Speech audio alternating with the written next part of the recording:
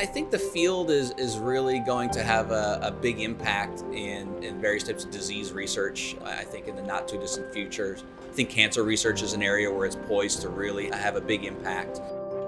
We needed to mimic what's going on in an individualized human being. Taking someone's cancer subtype and being able to put it in a dish and really recapitulate the same conditions is really, really powerful. Now you have the mouse field in which they study cancer in vivo in mice, but you have the human side of it, which is what we're interested in. So I think the goal is to get really relevant models, and 3D is more relevant than 2D when you culture cells.